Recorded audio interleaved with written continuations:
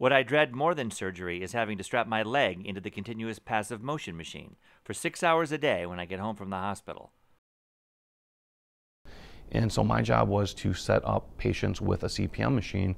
I would fit their leg for it, make sure it was adjusted, and then boom, turn it on, and there you go. And of course you educate the patient, you increase it 5 degrees every so often. Here's the controller, here's how you do it.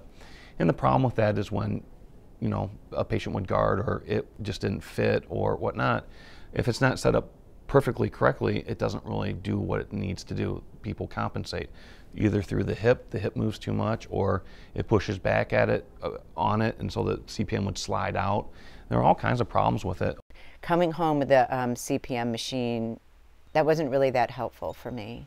With that machine, you're lying on your back and it moves your knees. The problem with lying on your back and having it move your knee is that when it comes back and your body resists, your hips automatically, you know, your back, everything kind of slides backwards. So you think you're progressing, but you're not. Some of the surgeons saw that they didn't get the results that it was intended to get, or in fact,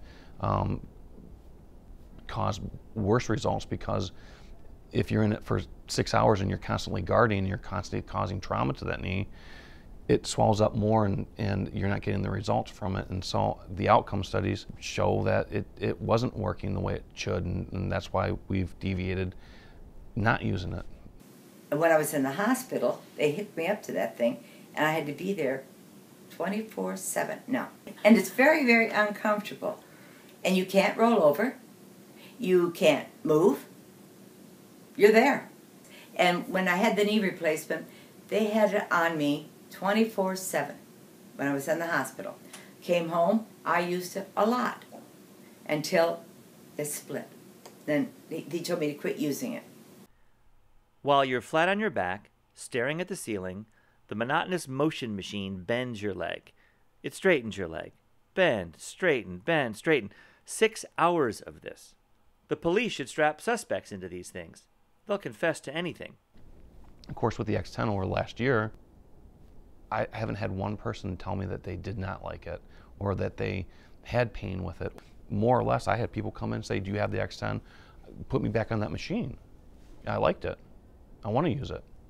So, I mean, that slowly got us excited about that potential just from that one standpoint. You add in the strengthening component to it and the biofeedback component to that, and really the X10, the only limit to the X10 is our imagination. X10, back to full strength.